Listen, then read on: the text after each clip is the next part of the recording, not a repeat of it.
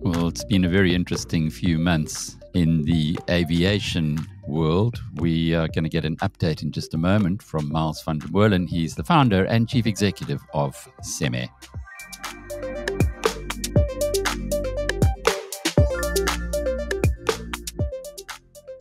Last few months, Miles, but actually today we had the news coming out that Air BP is leaving South Africa.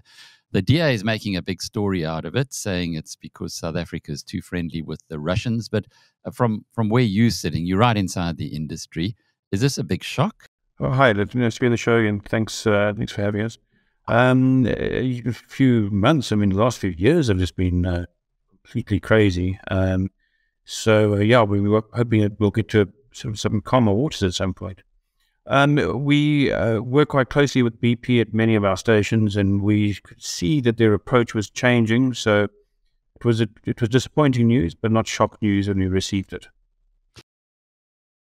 And it doesn't mean that you're not going to be able to fly anymore. There presumably are alternatives. There are alternatives, but in the last 12 months, we've probably seen 4 or 5 fuel shortages of various severities at various stations.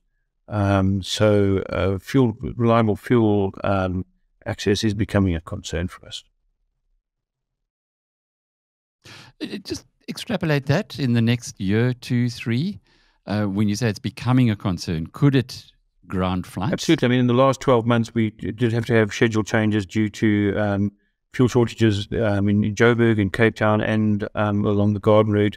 And just a few weeks ago, the pumps in Kimberley ran dry.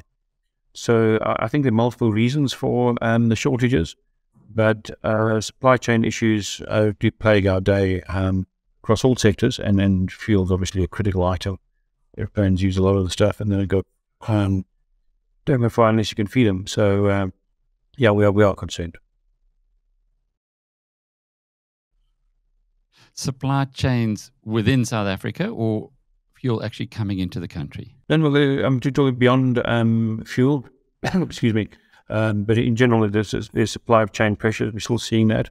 In terms of fuel, I don't know of any global issues, but at least up until recently there were no refineries in South Africa, I think, producing any product at all. It was all being imported as a refined product.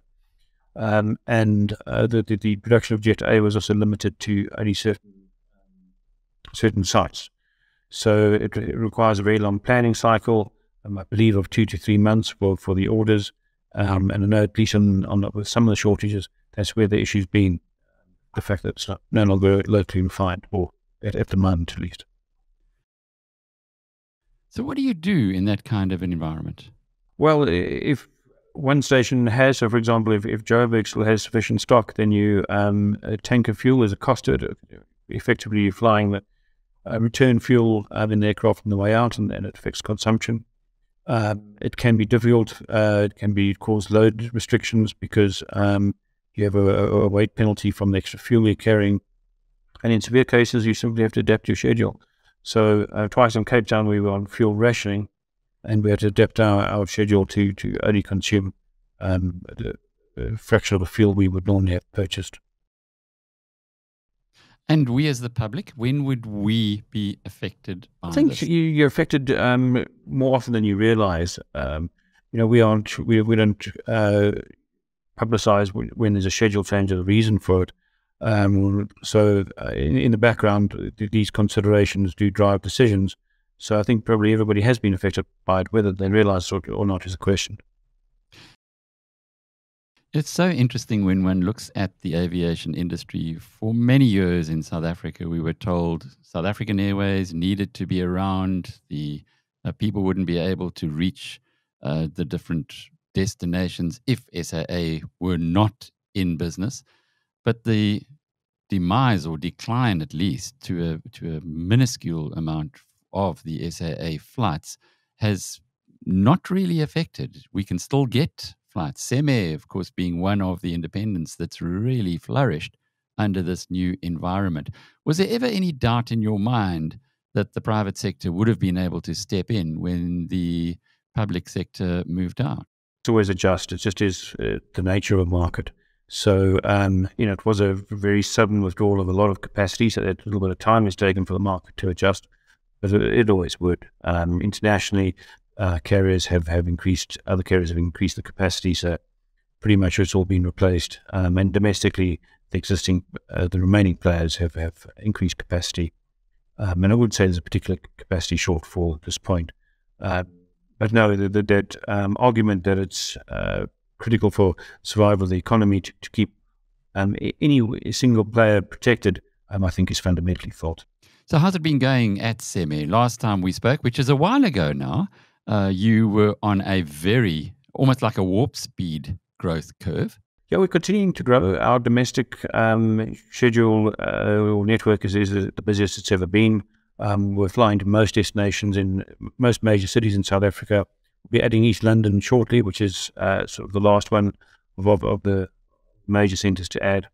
And our regional expansion continues to be part of our plans. So we recently received the approvals from the Botswana side to operate frequencies that we've had for some time into that country. So we'll be launching Molen and Gaborone. And we have lots to follow, everywhere from Mozambique to Zambia to DRC. There's a very long cycle in getting the approvals from both sides, but we're well on track. And in fact, we'll even be launching Vic Falls soon. So our regional expansion is what we see driving the second half of this year. So how much bigger is Cemair today than it was 3 years ago? 3 years ago, during COVID, it started almost exactly this time 3 years ago, and then we went flying at all. So it's a bad example. But we're probably about triple our pre-COVID size now. That'd be an estimation. And from what you're saying, with the new routes, likely to get bigger Yes, still. indeed. So we're going to continue with the current growth trajectory. It's sustainable, this rate of growth. But certainly for all of this year and then probably well into next, we'll be continuing with the growth. Are you at this stage yet in the airline industry in South Africa, and obviously specifically at Cemair, where you will now grow with the market? So in other words, as more people fly, then you will add more capacity? Or is there still a lot of untapped potential from where we were in the past? No, we're still encroaching. Our market share is increasing in absolute terms, and the market is still returning from its pre-COVID levels. I haven't seen figures for about the last 2 months, but it was around about 70 to 80% of its pre-COVID levels before, in that phase. It's a little unclear exactly what the full recovery will be. One of the natural results of the state-sponsored competition is that effectively people were flying, whether they realize it or not, at below the cost of operating the service. That made it very difficult for any competing airline to sustain, but of course it gave the incumbents the ability to continue to sell a product at those levels because of the annual fiscal enhancement, let's call it, trying to be gentle. So as the prices have risen, which is necessary, again, market forces will tend to decrease the number of passengers, as some people find that it's more expensive and it exceeds their budget. So we aren't expecting 100% recovery from pre-COVID or to pre-COVID levels for a year or two yet. And a lot of it does depend on the trajectory of the country's economy, because airline passenger volumes do track the economic fortunes of the nation they're in to a very large extent. And what about price wars? That seems to have been notable by its absence lately. Is this because there's still sufficient capacity to Not be at made all. up? I mean, the second half of January is a natural slump in the market as everybody returns to work. And we saw one player operating excessive capacity to some destinations at extremely low prices. So, for example, you could fly to Durban for 360 Rand, including all taxes and VAT and everything, which is well below the cost to operate the service. And in some markets on certain days, we're seeing that sort of pricing continue. But certainly on peak days, we see a normalization of the pricing. And I say it's normalization because if you look at the cost of a ticket in South Africa and compare it to other markets, it's not dissimilar. and the cost of operating an airplane in this region or any other is more or less the same. So we don't want to take the exchange rate effects out of it. So I think, if anything, flying in South Africa probably could still become more expensive in the coming years. But it's simply not sustainable to be able to fly to Cape Town on a peak day for sub R1,000. It just costs more than that to operate the service. Yeah, you gave us some very good insight last time we chatted, which I have applied, a book well in advance, and you'll get a better deal. And there were certain days of the week that it is better to fly because there seems to be more capacity. If memory serves, Tuesday was a good day. Tuesdays and Saturdays are traditionally the quiet days in the airline sector. So, yes, the further out you can book, and if you can adjust your travel days to be a Tuesday or a Saturday, you're quite likely to get a better deal. Fridays and Sundays, understandably, are peak days. And certainly when you're close in, you'll see the pricing is considerably higher as those seats are far more in demand. But it can make quite a big difference if you're quite selective about your time of travel and day of travel. Miles, I've flown on Cemair now a number of times, and I must compliment you. You're doing a fantastic job. I love you're definitely my favorite airline. Are you seeing this being replicated elsewhere? Because it's almost like I described you to someone the other day as being relaxed professionalism, which is meant to be a compliment, because I'm not chided, or I haven't been chided ever by the hosties. But you see that happen on some airlines where the hostesses get a little bit agitated if you don't put your seatbelt on quickly enough, etc. Is that something that kind of feedback that you get regularly?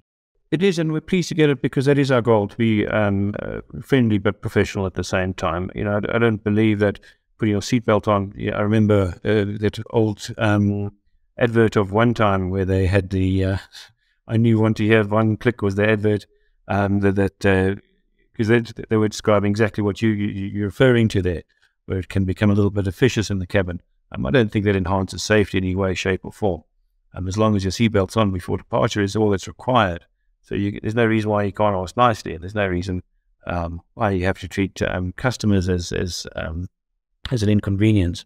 So we certainly do all we can to soften the corners and accommodate people as far as we can within the rules, and be as pleasant as possible, and make the flying experience as pleasant as we can. There are aspects to it that are difficult to change. Airport security is one that often annoys people, but everything around that we have control over, we certainly do try and make it more enjoyable. But how do you do that? How do you keep that going, that culture going within an organization when you are growing so fast? As you said earlier, you tripled in size over the past few Certainly years. It's a challenge. We've taken staff from other airlines, obviously, as we've grown, and they all come with the culture that they have.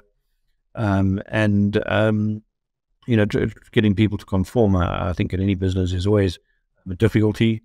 But a consistent message and the response of passengers, because passengers give feedback that's positive when they feel more welcome, and that drives in the right direction in itself. So I think to maintain a very hard line, you probably have to be fairly harsh and force it that way, because I don't think people naturally want to be overly harsh.